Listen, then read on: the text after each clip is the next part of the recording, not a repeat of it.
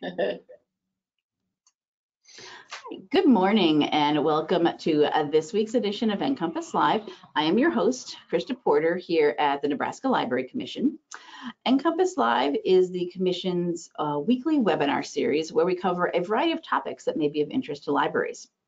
We broadcast the show live every Wednesday morning at 10 a.m. Central Time, but if you're unable to join us on Wednesdays, that's fine. We do record the show as we are doing today, and you can watch the recordings at your convenience, and I will show you at the end of today's show where you can access all of our archives.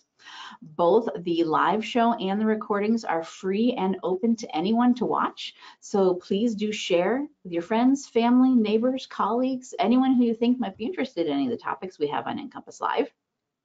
For those of you who are not from Nebraska, the Nebraska Library Commission is the state agency for libraries in Nebraska. We are the state library. So in other states, it might be the so-and-so state library. And here in Nebraska, it's the Nebraska Library Commission serves those purposes. And we provide training and education and support to all types of libraries in the state. So you will find things on our NCompass Live show for all types of libraries. Things for publics, academics, K-12, corrections, special museums, archives, anything and everything. Really our only criteria that is something for libraries. Something libraries that are doing, something cool things you think they could be doing. We sometimes have Nebraska Library Commission staff come on and do presentations about things that we are offering here through the Library Commission, but we bring in guest speakers from around the state and around the country as well. And before we do get into today's show, I'm going to do a quick pop over to our Library Commission homepage here. And I just want to give a reminder here to all of our libraries here in Nebraska. As everyone knows, we are still in the height of the COVID-19 pandemic.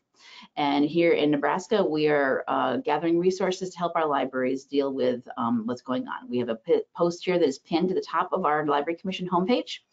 That will always be there no matter what new things we post about what resources that you can use as a library. We have a list we are attempting to maintain as well as we can as we hear from libraries or we notice that they are closing. We started all of this back in March. So if library is closed, if it's opened, special accommodations, Wi-Fi in the parking lot, etc. And now reclosings in many areas across the whole country. There are surges and flare-ups and or places that were open have to now reclose again. So we're trying to keep up on that. But if you go to this link here for our resources, we have some maps, but we have a sub-page here with information that can help you with helping your patrons. What about my business, unemployment, what to do with my kids, homeschooling, etc. The second link here is specifically resources for libraries to help you what to do about closing, reopening, testing that's being done, information from ALA, IMLS, the CDC, World Health Organization, all the acronyms, specifically for school libraries, how to hold open meetings. And now you can see here, this is specific to Nebraska, of course, some of this, because this is our Nebraska page. So this is our Nebraska state statutes regarding open meetings. If you're not from Nebraska, look at your own state, and just a whole bunch of other resources. So this is just free out there for anybody to use. We're trying to keep it up to date as we can. If you're a Nebraska library, keep an eye on these pages. We're updating it when we can. If you're not from Nebraska, you're welcome to use any of these links, as long as they're not the ones that are Nebraska specific. But check in with your state library or your state library association, and they may be doing the same thing for you. So on to today's show. I am going to hand over presenter control to you, Diane, right now. So you should see that pop up. And today, let's get your screen up, and then there we go. And then get it presenting full screen. Make sure it does the right one. There it is. All right. Today, we are going to be talking about something personally near and dear to my heart. I am a big gamer. Let's see, the first time I played a video game was Atari something when I was in middle school. I don't even remember. Asteroids was my first favorite game. But esports and evidence-based connected learning. This was a presentation that has been done. I first noticed it at Public Library Association annual conference back in February, right? As we were talking earlier, that seems like so long ago, but and And this is some great, we've been promoting doing video gaming and tournaments in libraries for years here in Nebraska, and I know it's been happening all over the country, but specifically esports is something relatively newer, I think, to libraries, maybe more official. But I'm just going to hand it over to you guys, Kevin, Diane, and Tyler, to introduce yourself and tell us all about how to do this. Yeah, definitely. So I'll go ahead and start. My name's Tyler Hahn, and I am your neighbor to the east. I'm the director of the Cherokee Public Library in Cherokee, Iowa. I'm Dianne Connery, the accidental director of the Pottsboro Library. Pottsboro is in North Texas. It's a rural community about an hour and a half north of Dallas. Hello, everyone. My name is Kevin Brown. I am the Esports Program Specialist. That's a fancy title for a guy who makes esports happen in various spaces. I work with the Orange County, California Department of Education, where I'm a credentialed teacher at middle school and high school. Also, I have this position with NASEF, the North America Scholastic Esports Federation.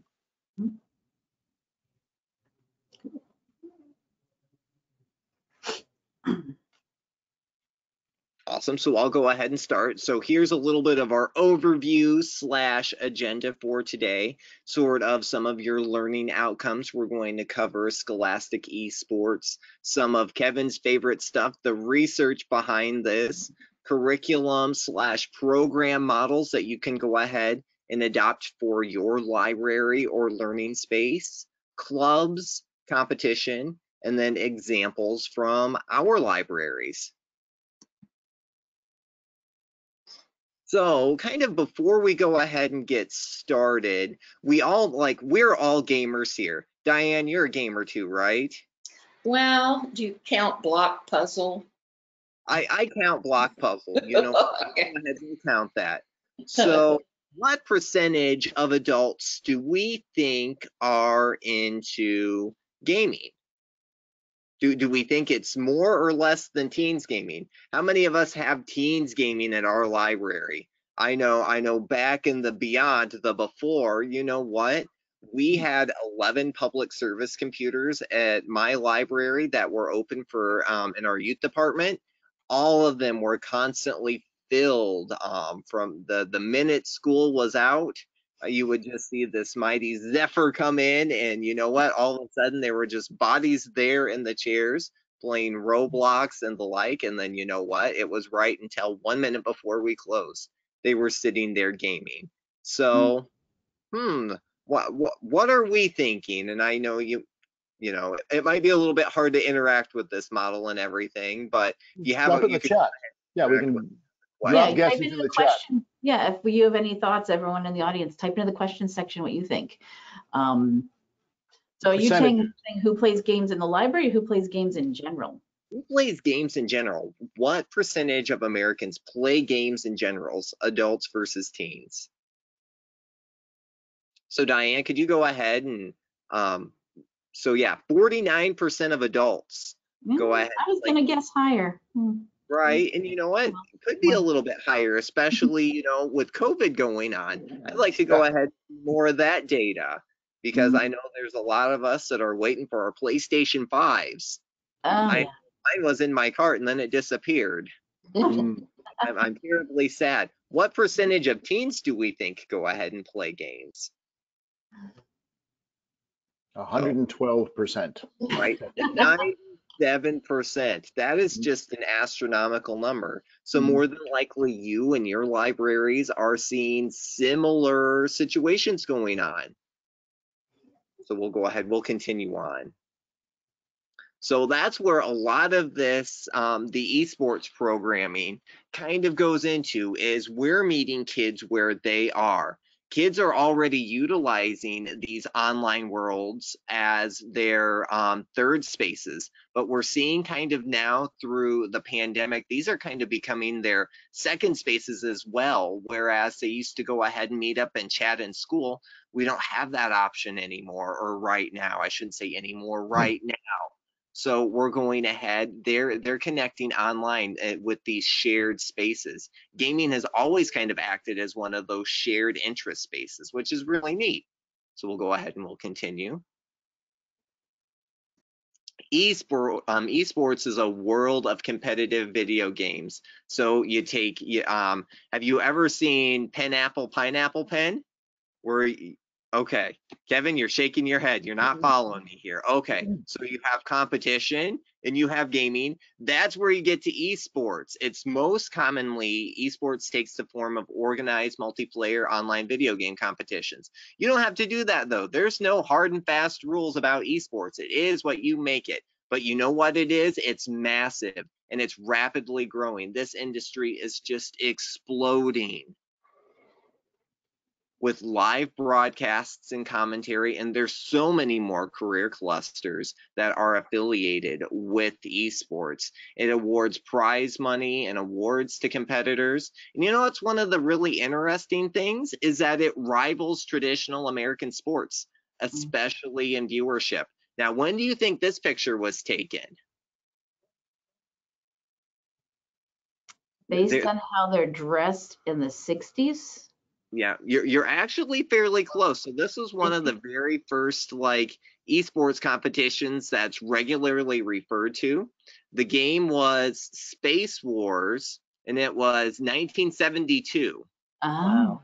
The prize for winning this was a year's subscription to Rolling Stone magazine. Awesome. Look at their gaming uniforms, the skinny ties. I like that. I think we need to bring that back, Kevin. That's an interesting crossover, Rolling Stone and video gaming. They need to get back into that business. Yeah. Definitely. So just and how these esports tournaments, they're also being, I'm sure people are thinking about these are streaming online. They're on regular TV. That's exactly it. If you scan through the 10 or 15 different ESPN channels that you own, that we have, you can, my husband and I have watched Overwatch, Heroes of the Storm, various tournaments on cable primetime TV. Yeah. Yep. Well, and if you look right here, just going right into that, the 2017 League of Legends Championship drew in over 106 million viewers. That is immense. Compare that to the 2018 Kentucky Derby with 15 million.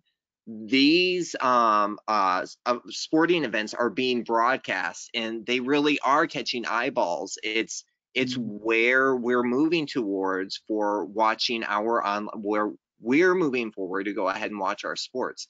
And if you go ahead and you look at the growth projected, it's going to grow even bigger. And then, one of the interesting things is that you can actually go ahead and have a scholarship to college to go and play esports. I know locally there's a college 50 miles away, Morningside College in Sioux City, Iowa, that has an esports team. They offer students scholarship money, just as much money as they would offer a football team or a football player or a tennis player to go ahead and play for their esports team. Likewise, community colleges are getting into this as well. Iowa Lakes Community College is currently looking for a head esports coach. How about you, Diane? What's happening local in Pottsboro? So here I am in a rural town, about 2,300 people in North Texas, and I found out, did not know before I started this project, that the liberal arts school, Austin College, which is about 30 minutes away, has an esports team. And I'll talk about it a little later. I've ended up using some of their players as coaches for our team, and that has produced all kinds of benefits that I hadn't even imagined. So it is in this area. And actually in Dallas, one of the first ways I heard about this was an arena was built for esports. So it's one of those things, once you start being aware of just the whole topic, you'll hear it everywhere. And I do think every day it's growing more and more. So that helps. That's like a nice partnership between the public and the university or college libraries. Exactly. And also now I have, for whatever reason, always had sort of a difficult time having a partnership with our local school district. This is the first program I've done that they have now come to me now that they've seen how successful it is and asked to partner. So it really has made inroads in building those relationships. And with me, at least, it's really interesting to go ahead and see colleges looking towards public libraries for recruitment and taking interests in their program development. So this gives another avenue of students or patrons that are homeschooled or not traditionally schooled, that avenue to go ahead and go on for higher education. Wow. So I'll go ahead and turn this on over to Kevin now for the research. Sure. So NASEF, the North American Scholastic Esports Federation, was born of a thought experiment. It was underpinned by philanthropy. The owner of a company called Broadcom, Dr. Henry Samueli, it's the world's second largest manufacturer of microchips, has a family philanthropy, the Samueli Foundation, and one of the large arms of its philanthropy is computer science, STEM learning, and education. About 4 or 5 years ago, the thought was, is there a way to bring this interest that kids have, this passion for play, can we use it in such a way that it becomes an attractor, a hook, if you will, for education? So the Samueli Foundation, located in California, reached out to the University of California at Irvine, which also is home to one of the winningest college teams in esports worldwide. They do a fantastic job. We partnered with them, and as a part of a grant, did a longitudinal study, something that's still ongoing. So we're in year 5 of this study. And if we click the slide forward, we'll see that, go ahead and click them all, Dianne, and throw them all up on the screen. I think there's 6 total. There's a body of work that has gone on for 10 to 15 years. Research scientists whose entire endeavor, I think 3 more, there we go. Last one, click it over. There we go, thank you. Who have done nothing but study how esports are actually good for kids, good for brain development. And if you just linger with your eyes and look at the orange on the screen, you can see it's not just a case that esports equals thumb monkeys, as I call them. It's not about learning how to play a game. It is finding applicability for what you learned in a classroom, or as Tyler said, what you've learned in your community. Kids want to be these shoutcasters, these color commentary artists who can comment on a game, or they want to develop their art and graphic art skills and make, the logos that go on the t-shirts or on the jerseys, or wants to create the web pages that get the word out about how good their team is. So they find applicability, and that applicability does something in the head. So they're using the scientific reasoning that they learned in their science classes. They are using problem-solving skills that they might have picked up in a math class. My middle schoolers were able to take their scores from Super Smash Brothers. So how did Samus do? How did Kirby do? How did Pikachu do? Put them into a matrix and do the math and figure out who was the better squad, so that next time we played next week against our friends, we had a better lineup and we could do more damage, we could do better and beat them. So I didn't have to ask the 6th graders to do pre-calculus. They found out that it was good for them and they could get more wins if they would apply what they were learning. So let's go into the next one. So we know that traditional sports teaches us this same kind of value. We've got 70 years of research that goes back, and we can point to be on a sports team, for example, it requires typically a GPA, usually 2.0 or better. In NASEF, it's the same thing. As clubs are formed, we ask that all students who are part of that club, not just the players, everybody who wants in, maintains a 2.0 or higher. It lets them know that, as we say, the S in NASEF stands for Scholastic, that there are requirements, not that just that you be good at a game, but that you keep up your end of the bargain and you're also a good student.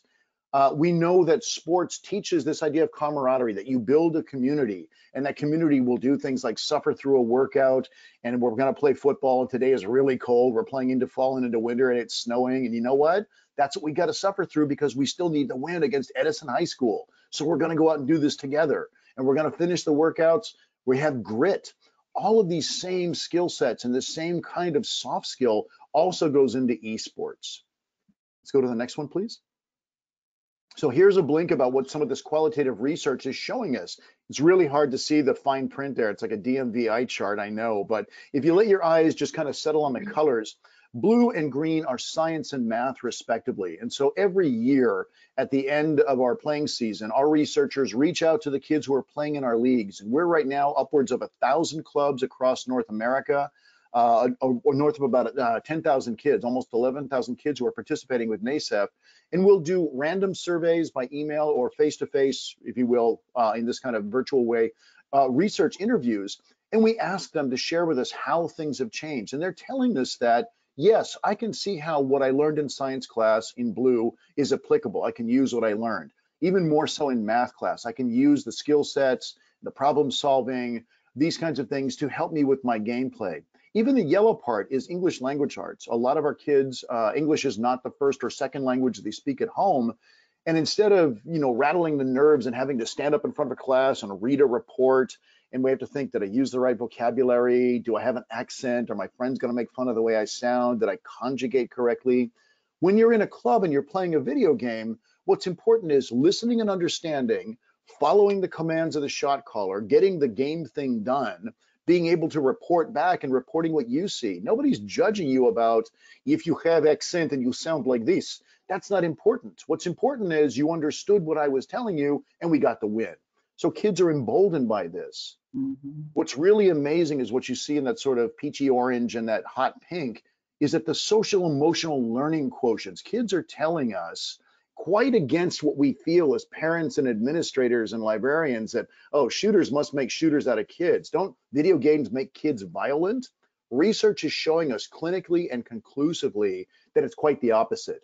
As kids play video games, as they get together to form communities and work together, they're actually moderating themselves. The chance for them to be toxic, for them to spout out just any kind of hate, for them to pick on other kids and bully, all that goes down because they realize they're part of something bigger, that their skill set is added to the skills of others and it amplifies what we can do together. So they're monitoring themselves. They're more likely to take the coaching and insights of older people, these graybeards here. Suddenly that old guy actually has something that's going to benefit me and my squad. So I guess I'm going to settle down and I'm going to listen. So research is showing us this. This goes across all socioeconomic types. This goes across all skin tones and race types. This goes across gender. Basically, it's all minds, all kinds. Everybody is benefiting in this tremendous way, and we're hugely encouraged by this. Please continue, Dianne. So here we are, the North American Scholastic Esports Federation. What we do is we promote this idea of bringing clubs to libraries, to schools, to after-school organizations, community-based organizations like YMCAs and Boys and Girls Clubs and the Scouts.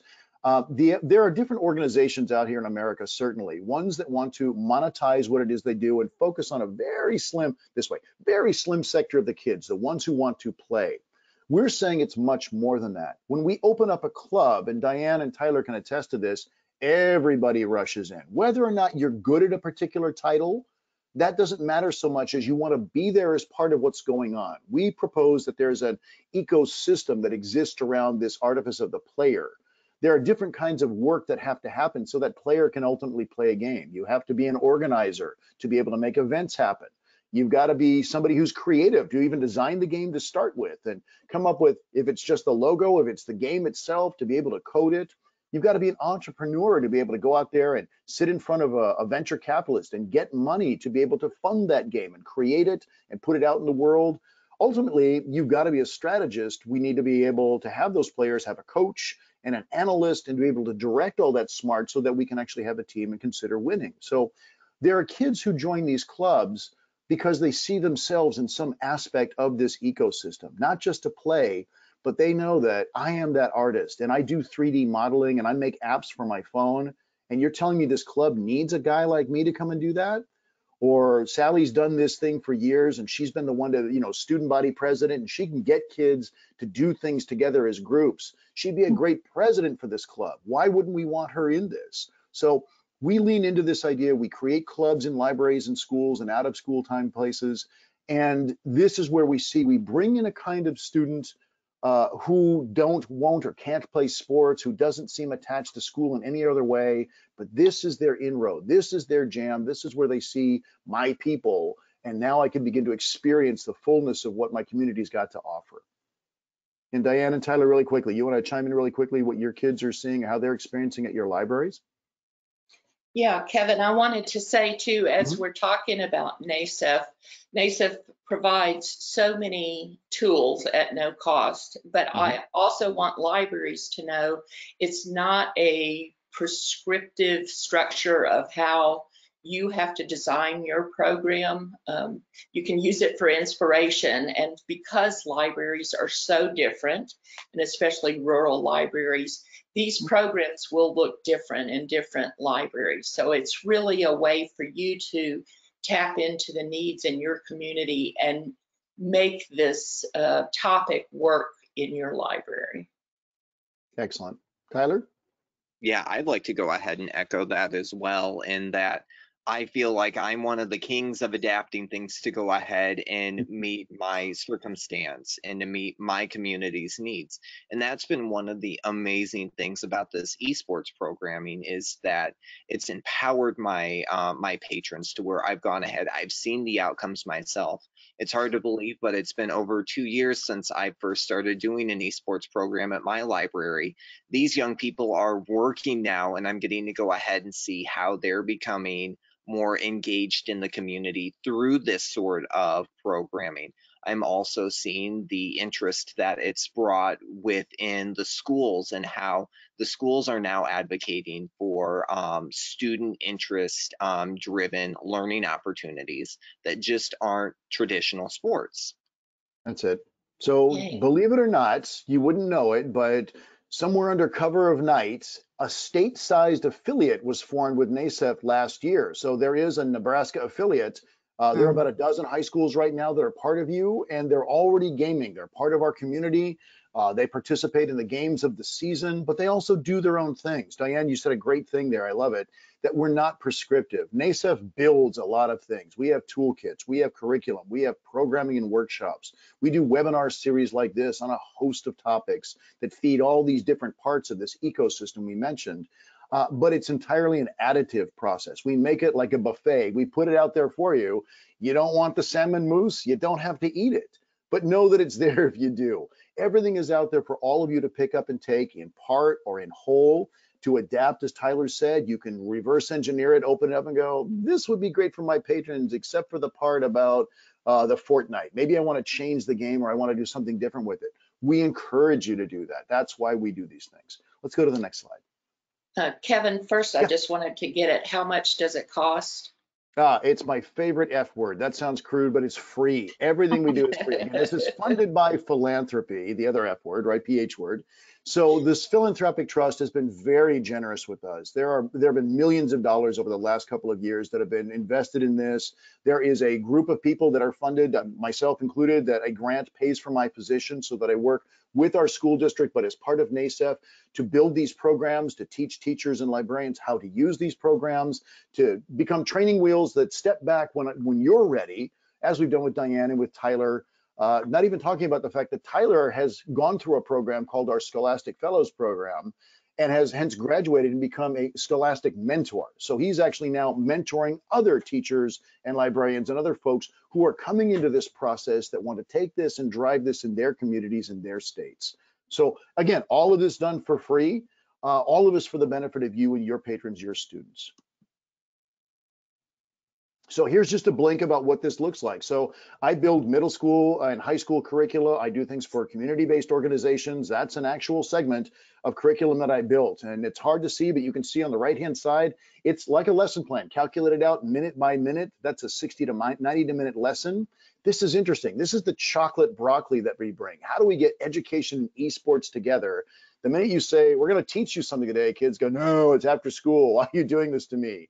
But we infuse the learning and we show the applicability, how this works in esports. And there's this, as you see on the left, this beautiful linkage and interdependence from middle school to high school, all the way up into post-secondary, where in the colored box there, you can see we've outlined some colors. We've got next generation science standards, Institute of Science and Technology and Education standards, the social emotional learning standards for the state of California, which are very similar to those of other states, as well as our Common Core educational standards, all baked into this series of units. This is a 9-week program, which can be extended to an 18-week program, a year-long program. I've had teachers do all kinds of interesting things with this.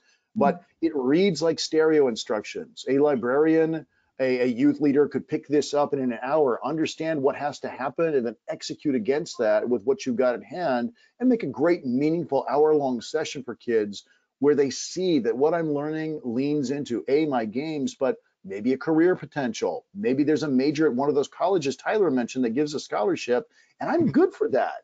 I think I want to stretch for that. I want to be that kid who gets the scholarship and plays. So know that that kind of curricula is out there available for you. Next one, please. I'll just mention here while you're talking about that last slide, Yes. how hard to read. This slides presentation is going to be available afterwards Sure. for everyone, so don't worry about not being able to read all that fine print there on that previous. Yeah, exactly. We will provide you with the slides that you'll be able to look at them yourself more closely. Thank you. Perfect, Krista. So again, we talk about the fact that kids come to esports clubs because they want to play games, whatever the games are of the season or whatever's popular. There's a great game, sort of like Clue, called Among Us that is being played even among adult circles. This idea that you're on a spaceship and one of you is an imposter, one of you is picking off your crewmates one by one, and you better have a good poker face, because unless you can lie through your teeth or convince people to the otherwise, you get found out. So hugely popular, very fun. Point being that not everybody comes to the club to play. Again, so we've developed what we call the Beyond the Game challenges. These are challenges they're actually learning, that chocolate broccoli, covertly teaching kids skills and asking them to do research and analysis and give us something back, a learning objective along these different themes, which push against those 4 different kinds of domains: that entrepreneur, the content creative, the organizer, and the strategist. Each one of these is a challenge that can be done independently by a club that says, this is our fun thing for the month. We're all going to have this challenge, and it's for bragging rights or prizing or swag. NASEF will do these regularly throughout the Scholastic year. And what we will do is we will give scholarships to students. They can actually earn money for college that we hold in trust. So when they decide to matriculate, they've got a pot of money that they can use for books, for tuition, for whatever it is they're going to do. So you can see that these things are not just about gaming. Surf's Up, design your club's website. So we try to be kitsch with the name, right? So you're web surfing. Let's Go NASEF, something simple. Write a chant for your esports team, but then we're going to ask you to do something STEM with it. We want you to put that into Flipgrid or TikTok and give us a sample of what that looks like. Kids have to produce that and submit that. So we're not just asking for the skill set, but we're pushing on other things as well. So there's inherent learning going on. Go ahead, we'll go to the next one. I think we've got one more. So how do we know what's good to play? NASEF does a lot of research. We work with our university partners. We also vet it through our advisory board, which is made up of the presidents and provost of several universities here in Southern California. We also work with many major game manufacturers, game developers, and we look at a palette of 20, 25 games every year, give the pros, give the cons, look at the ESRB, the standard rating for this. I also work extensively with commonsensemedia.org. I will go and discuss with them. This is a parent site where parents will put their honest opinions, what they think and feel about games, about movies, about different things in the world that you cannot buy. This is like a nonpartisan group that will tell what they think and feel about something. So we bring all of that information in, look at a palette of games, and then make a choice. Present it to our board and say, here's what kids want to play. Here's what parents and educators are saying about those games. What do we feel good about offering to our constituents all the way out there across the US? And that's how we make the games that we choose. Next slide will be the last one I talk about. This is the very interesting one, I think. Oh, I actually moved it. Moved it into clubs. All right, so maybe we can all jump on board and talk about clubs here back and forth. Let's go to the next one. Every club, you would imagine, has mission, vision, and values, just like you do at your library, just like your schools do in your community. We've got them at NASEF as well. We've got 5 that we start with, and they look very much like the mission, vision, and values that you can see painted on the walls of high schools. If you go through, they have pillars of character, or they have, whatever their values are. Same thing, YMCA has a set of values that they espouse. Even faith-based organizations that work with us. We've got churches and synagogues that have got esports teams, and they want to bake in their particular aspect, their view of life into their mission, vision, values. We have them as well. So everything has this underpinning. It's way down there in that bottom right-hand corner of your screen. Maybe that's the most important one. Every club has a code of conduct that we require of them. So NASEF has a few fundamentals, and we expect that the club is going to chip into this as well and help paint it all the way out. But there are some fundamental things that you want to treat each other as decent human beings, that we have zero tolerance for hate speech, for bullying, for any kind of gender bias where girls can't game, shouldn't be gamers. We don't tolerate those kinds of things. If you have a mad skill for the game, if you have a passion for it, you can certainly come in. Let's go with this one.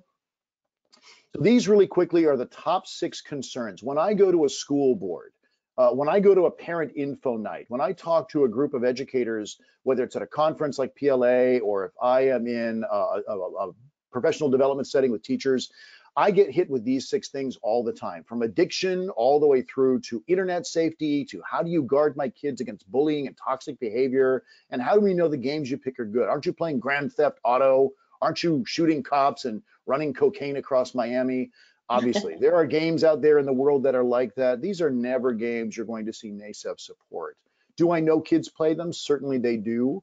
But this is why we have a code of conduct and why we write a charter for our clubs to determine who we are and how we're going to comport ourselves and how we're going to take care of ourselves. So while there are absolutely concerns out there in the world and we don't shy away from them, we know that the club is generally the remedy for most of these ills. We do work with school IT departments to make sure that internet access is appropriate. We use, for example, for communications, a server called Discord. It's a chat channel platform that is very common in the gaming world, but we also work with other platforms. A school or a library can use WhatsApp or Google Meets or whatever it needs for its community to feel safe, that only those who are in our group, our club, are being addressed on this platform so that the weird world doesn't get in and affect kids. What about violence? The idea that when we have clubs, they might work 3 days a week, 1 day for practice, 1 day for scrimmage, but the other days of the week are club activities. We don't actually play at all. We do other activities, and Tyler and Dianne are going to talk about those next, that are equally engaging, equally fun, but have nothing to do directly with games, and that satisfies the kids. So how do you know you're ready? Go ahead, next one. Oh, I love this part. Oh, right. So yeah, it's up to me now. So Yep. when I started at the Cherokee Public Library, I started as the Youth and Special Services librarian. But you know what? I had never really worked with youth before. I was like a college librarian. I was an academic librarian. I was used to handling, like faculty having meltdowns because they couldn't get access to this journal article or something like that. So I came in thinking that I knew what kids wanted. Because you know what, I figured, kids like food. So you know what, one of my first fails, that's a first attempt in learning for programming, was pancake art. Do you see that unicorn pancake there in the bottom left? That was is that what that is? Kind of pixelated, very Minecrafty. And that I had the edible glitter and everything that I was happy with. You know what? The kids weren't too interested in that. And you know what? Looking back, syrup in the library was not a good idea. And then we also had a scarecrow murder mystery where it was one of the staff members. I figured, you know what? Teens are into all this true crime stuff and everything right now. It's going to be good. You know what I had? A sad moldy pumpkin out front of the library. Another one that just did not work. So going forward, the Cherokee Public Library was selected for an IMLS grant a few years ago called Future Ready with the Library. The goal for that grant was to go ahead and figure out what middle school students needed for college and career readiness.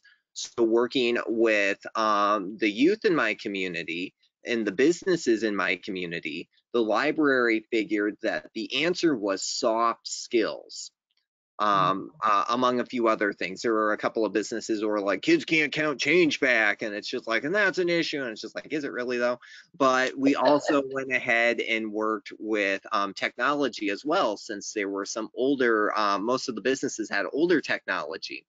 So what we went ahead and worked through was identifying, kind of fostering those soft skills. So communication, introspection, all of that jazz, to where we went ahead and we had activities on all of that. One of my favorites and the one that just resonated with me was we made resumes for our favorite video game characters, and it was so transformative. So we went ahead and we picked out our favorite video game character and then several games that they were in.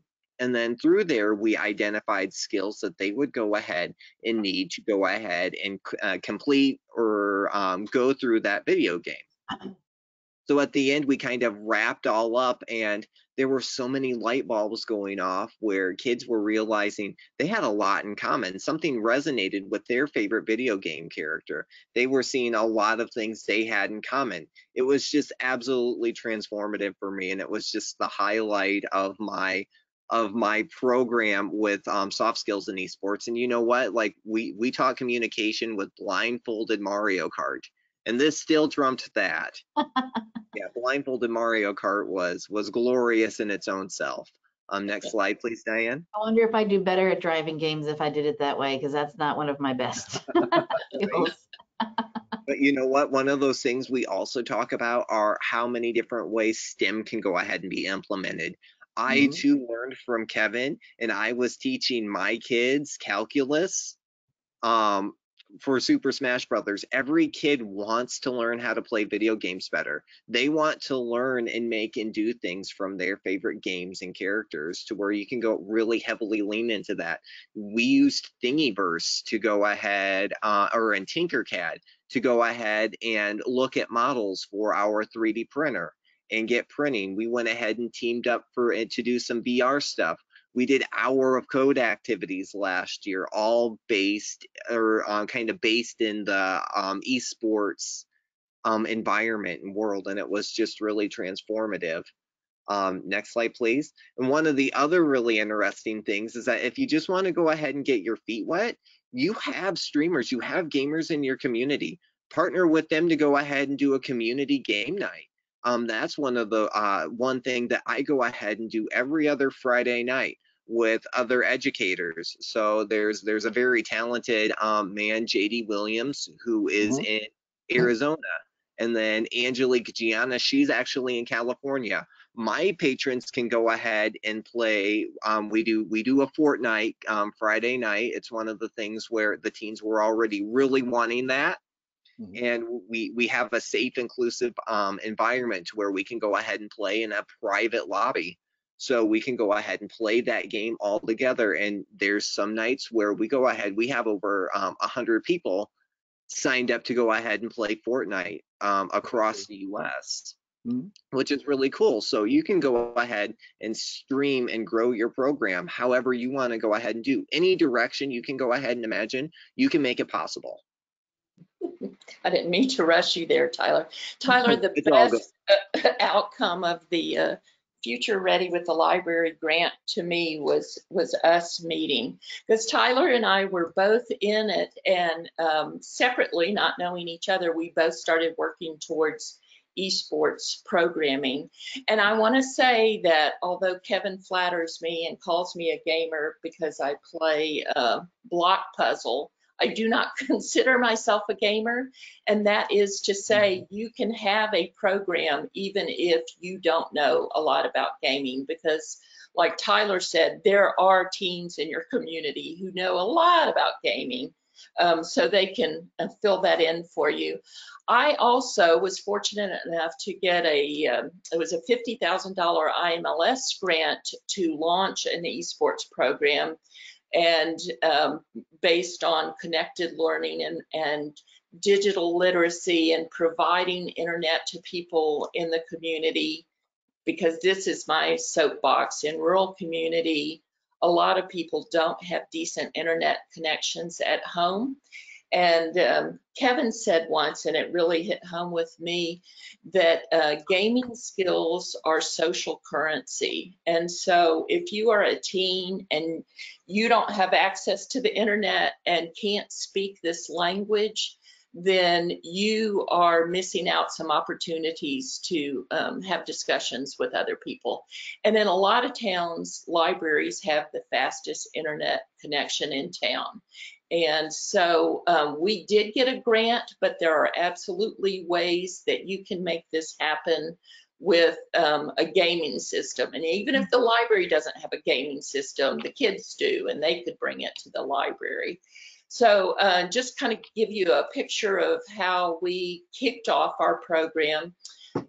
First of all, I went and visited a leadership or student council meeting at the school, asked them if they would be interested in an esports program, and they were all in. So for our kickoff, we decided to have a tournament, a Smash Brothers tournament. And I don't know about you, but our local media is always looking for content. And so through the school, one of the teachers was managing, sort of my liaison, having kids sign up for the tournament. We have 400 kids in our high school. 55 signed up for this tournament, which is just unheard of. I have had so many programs where, I thought it was neat, even better than unicorn pancake art. I've done things that I thought was great and nobody showed up. This has been different. Kids get this, they show up. And so come to find out, I went on Facebook and there's a group called Texoma, which is our area nerds, and on the right hand picture, the guy standing in the front is a game developer, and so he agreed to handle this tournament for me. And so we had 55 kids come, but on top of that, the TV station came a couple days in advance, and unbeknownst to me, at the end of their story, they said, hey, and the public is invited and welcome to attend. And I was horrified because I knew we were packed. But we did get some families come with tweens, and that's been one of my learnings, that we started this for high school students, and there is a whole lot of interest in those younger kids, the tweens. So we have started programming for them as well. The upper left picture you can see there, that's the man with the beard is the coach of the local college esports team. And then sitting next to him is one of his players. She's an Overwatch player and became a coach and a mentor for our team. And that has been just a huge benefit because a lot of our kids, if they go to college, will be the first kid in the family to go to college. So she is able to mentor them and just, be a friend to them, an example of college. And so that's been outside, above and beyond the esports itself.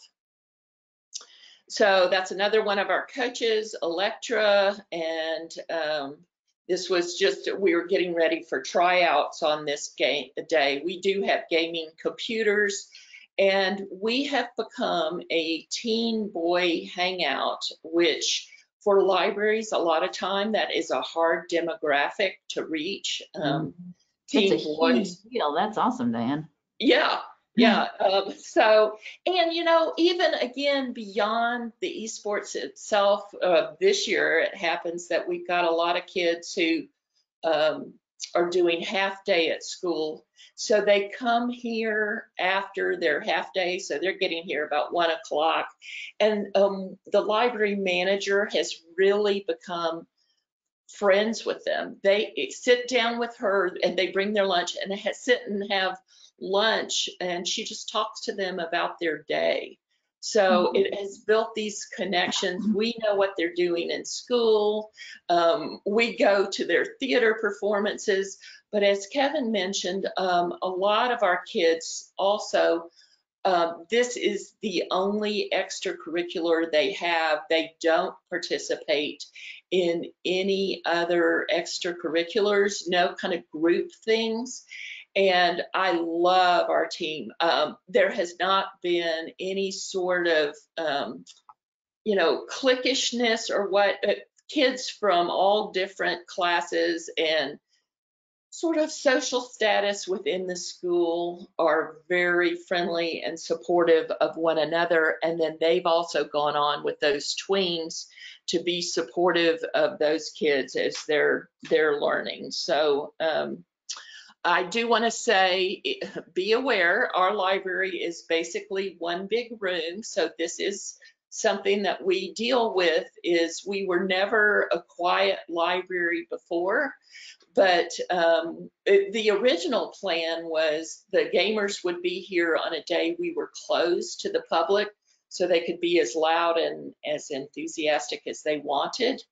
And you know, they now come in every day to practice after school, and so they're very enthusiastic. So we're definitely a no shushing library.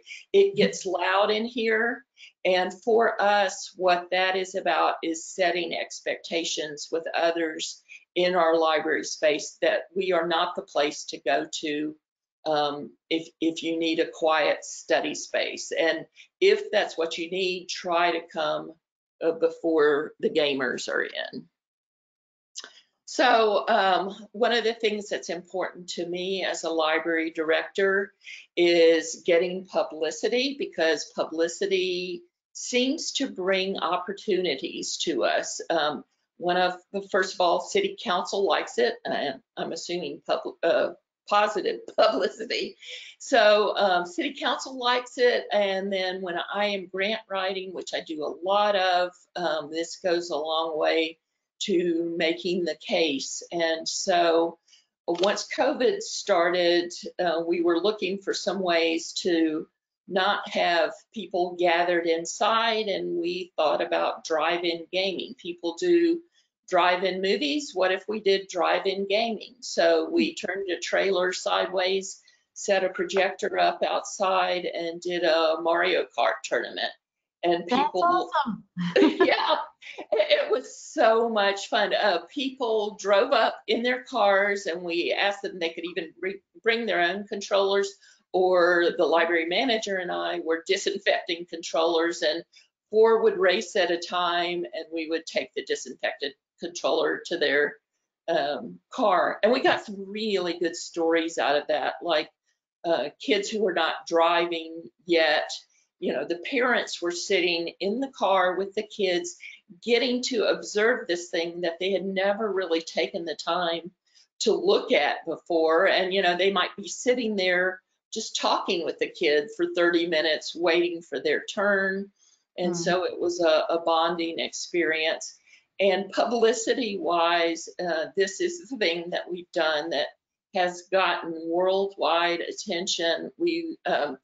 Finland, Ireland, Australia, this drive-in gaming was covered on the news all around the world. So our city council, when it comes to budget time, you know, this is one of the things that I talk about, that the reputation this library brings to our little small town. And it's been, our esports been written up in a number of library journals, and it's just digital literacy for these kids in a rural community. How are they ever going to be on a level playing field with their peers from the suburbs and larger cities who are used to technology? This is a gift that we can give them. And so also, you know, Kevin mentioned, and I don't know that we've emphasized this enough, it's not just the players. There is a whole ecosystem around this. So we do have books to check out, games to check out. You could check out controllers to let people experiment with those. So being the creative librarians there are a lot of different directions to go in. And because this is growing so rapidly and growing in libraries, I am really looking forward to learning how other libraries take this to a whole new creative level that I've never dreamed of. So that is our presentation. We're right up against the hour, but Krista, I believe you said you would monitor if there were questions. Yes. Let's see. If anybody does have any questions, yeah, type them into the questions section. Nobody typed anything in while you were talking, but that's okay. They're listening. Okay. If anybody does have any questions or thoughts or ideas about things, or if you've done gaming tournaments or esports in your library, type them in. Please do. I'll just say, I think this is, as I said at the beginning, this is something that's personally near and dear to me, of course, because I do it myself, the gaming and watching the tournaments online and TV. But I think it's great that this is out there in the libraries, and I find it still sad that there's still too many people that have those misconceptions about gaming, like what you had up there, Kevin, about like the violence that it and what about this chat and being safe, and that there's been so much, not studies and just anecdotal that no, it doesn't happen that way, and that kids and teens in their libraries, not just in these gaming events, but lots of libraries trying to do more children and teen-based programming, have learned they self-police themselves so much that they do not tolerate even if sometimes you don't forcefully institute the code of conduct. I mean, you always have a code of conduct, but even beyond that, they will call people out on, no, you don't do that. We don't act that way here. They do not want to lose their library or their access to it and what they're doing and all the different programming, and it totally carries over into the video gaming. That's it. It carries over into their lives. This is the thing. If you want good digital citizens, you've got to start growing them early. So you grab them when they're tweens, you teach them that this is the right way. Again, that code of conduct, talking about how they want to comport themselves, how they want to treat each other. It's the golden rule: treat others the way you want to be treated, treat others the way you would like to be treated. And then take care of each other. As you say, it's a privilege to be able to have a lot of these things. If it wasn't for a patron interest, the library would not create these kinds of programs. So it's in their best interest to take care of each other so that more of these things can happen. So, and we see this again in 1,000 clubs across North America. They can't be wrong. Somebody has crossed the ice before any of us. Somebody was that pioneer. Nobody has drowned crossing that frozen lake. Everybody's come out okay, and we teach each other, as we said. So here's Dianne and Tyler teaching all of you. This actually works. It's good for kids. It's not all on them. They have the support of those teens and tweens. Dianne said you haven't got to be a gamer yourself. Good if you are, because that's immediate social credit. Oh, she's cool. He's cool. He's got that. Even if you don't, kids want to, I'll use the term flex for you. They want to show you that they've got these smarts, and you are giving them an opportunity to demonstrate what they can do by saying, I don't know anything about tournaments. If you guys can put up a bracket, I'll give you a Saturday and we'll make this happen. They run for those opportunities. They love these opportunities. Yeah. I do have a question. You're talking about the gaming, the sub organizations, like we have one in Nebraska and in other states, the clubs and everything that do the tournaments there. Is there ever any, like, do the tournaments just happen within that one school or school district or the state, or do they compete with other, outside of that? Like, would Nebraska go against Iowa or something? Big answer is yes. It can be all of those things. NASEF puts it up so you can do, again, it's a federated model. So every club is its own unique little entity. You all kind of roll up to NASEF. If you choose to align with the Nebraska state affiliate, you may. And they may have tournaments and games and segments that you want to join up to, but you don't have to. It's what you want to do. If your constituents, your patrons say, oh, I totally want to be part of the regional, and then I want to go for a state championship, you may. And then they, having risen up a state champion, they go up against the rest of NASEF. They're playing for North American bragging rights. So it can go as far flung as you want to. Next year, NASEF is becoming worldwide Scholastic Esports Foundation. We're growing. We're officially making it global. We have 7 international partners globally that we work with. Well, now we're going to take this one step bigger. So kids in Nebraska can be scrumming with kids in Japan and Singapore and Israel and South Africa next year. This is all coming to bear. Go ahead, Tyler. One of the amazing things is that we're seeing middle school tournaments for Rocket League going international between schools in New Mexico and England and in Canada. Everything's just going international, and it's happening so quick. And it's just so enriching to go ahead and see that. My kids can play Among Us with kids all across the US. They can play Fortnite with kids around the world. And that's what I think we were talking a lot about high schools, and but younger and younger kids are getting into this, whether you know it or want it to happen or not. I'm glad that we can get them into it, to be talking to other kids in their age and be doing it. I don't say in a controlled environment, but a guided environment. Monitored, yes, moderated, exactly. I I was gonna say, one of the best, safest formats we have is Minecraft. We do so much in Minecraft. We did a COVID challenge earlier in the year to sort of take on the issue of the pandemic, many kids not knowing what's going on, very frightened about what could be happening. So we thought, let's make an educational moment out of this. So we had challenges where kids built like the perfectly safe COVID home. If you have to hunker down, you've got to be there for 2 weeks, build your dream home in Minecraft. What would that look like? Indoor swimming pool the size of a lake? Okay. Whatever you want. Helicopter pad for when you need to go to the store? Okay. Put it together. So there are challenges we do with that. We had international attendance. We had Mexico put up 3,000 kids in 10 days when we heard that. So you're able to compete in that forum, and it's Minecraft. Almost every teen and tween knows Minecraft. So yep. Again, and we have a comment, that someone says the educational side of Minecraft. Minecraft does promote itself as education too. So, someone to look for that out there as well. Minecraft and education. They have their whole program of doing that in schools. Yep. Yeah, if you have Microsoft for Education on your Chromebooks in your community, you've already got Minecraft, a license. It's already part of that. So your kids can start playing that now for free. Yeah, they're doing it at home anyways, probably. Bring it into the school and make that connection with them, and yeah. That's it. It's awesome. All right. As I looked up here, I'm going to actually bring back presenter control to my screen, because I wanted to show everyone that I did. Whoops, one. There we go. This is the page for that. But I just searched to see what was going on with Nebraska. And the first things come up is the Nebraska page within your NASEF website. And then also look here at McCook High School, for those of you here in Nebraska. Our sessions, of course, but then there's another one farther down here, Amherst, Nebraska. So, and then this is the page for the Nebraska one on there. They've got Facebook, Twitter, their own website. So, look how many schools, see? Actually, these are all the locations, but if you look on the main page here, this is all the schools logos up the top here. There you go. As the kids say, you all are a thing. Yeah, it exists.